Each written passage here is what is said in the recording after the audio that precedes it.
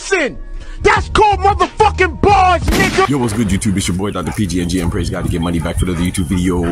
Banger, man. Yes, sir. Yes, ma'am. I know what time it is. The doctor's in the house. So check this out, man. Claressa Shields is going to be back in the ring, y'all. That is dope, man. I always love to see the GWOAT, you know what I'm saying? Greatest woman of all time. You know what I'm saying? She's going to step back in the ring. Well, let me add some specificity to that. It's not that she hasn't been...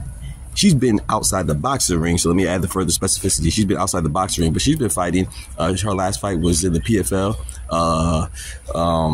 you know, the MMA fighting league, Professional Fighters League. I believe that's what the acronym stands for. And she fought Kelsey DeSantis. You know, she won. She's 2-1 in that league, but she's stepping back in the boxing ring. You know what I'm saying? It's always good to have her back there, and she's going for the heavyweight championship. Excuse me? Yes, you heard me right. The heavyweight championship. You know what I'm saying? She's undisputed right now in middleweight, 160. She's going for the heavyweight championship against Vanessa. Dang, what's her name again?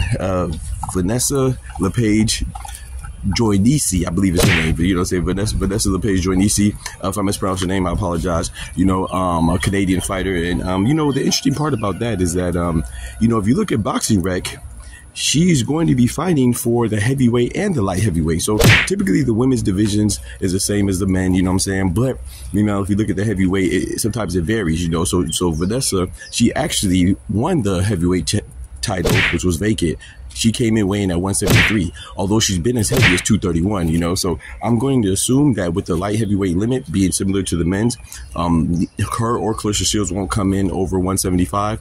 And then that way it'll be for the heavyweight title and the light heavyweight title. I thought that was very interesting, you know what I'm saying? So because it's for the light heavy as well, unless Boxing Rec made a mistake, I'm going to assume that they're going to abide by that limitation. But because Vanessa also has a heavyweight title and the weight classes vary as far as the limitations go, it's going to be for the light heavy and the heavyweight title. So it's interesting to see. I want to know if y'all know more about that. Let me know in the comments. But if you don't know, I don't need no speculation. You know what I'm saying? So yeah, so y'all let me know what y'all think about that, man. So Claressa Shields, I fully expect her to win. You know, it's good to see the GWOAT back in the boxing ring, and y'all let me know who y'all got in that matchup, man. I got Claressa Shields all day. Y'all know what I'm talking about? The GWOAT, baby. But y'all be easy, take care of yourselves. I know it's a little short video, but we should be streaming live today. You know what I'm saying? Come tap in with us. You know what I'm saying? Y'all be easy. Remember, with God we can do anything, without God we're nothing. Take care. We out. The doctor's out. Peace. From the hood to college, both worlds they had to meet. 6 degrees between us, so cold, we're about to freeze. But we're Florida boys, hot takes, we bring the heat.